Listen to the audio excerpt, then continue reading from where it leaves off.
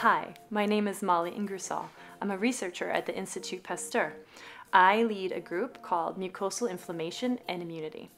Our team's interested in understanding immune responses, particularly in the bladder.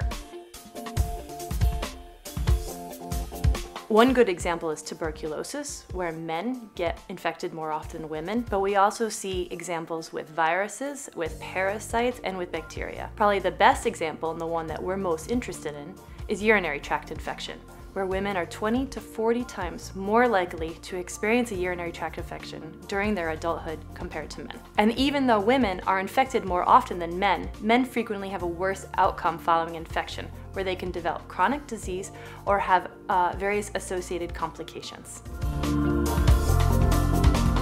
So we began by asking the question, why do women get more infections than men? Because although incidence is different among adult men and women, it's not different among infants, and the incidence of infection is in fact the same between infant boys and girls. Therefore, we hypothesized that it was an immune-based reason why we have differences in outcome. To test this hypothesis, we used models in which we could compare the innate response between male and female animals.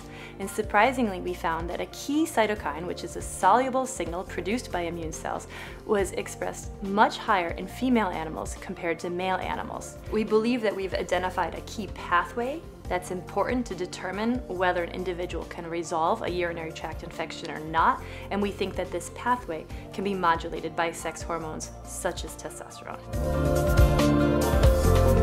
Our findings highlight that incorporating sex as a variable, or studying males and females, can reveal really important information about the immune response to infectious diseases.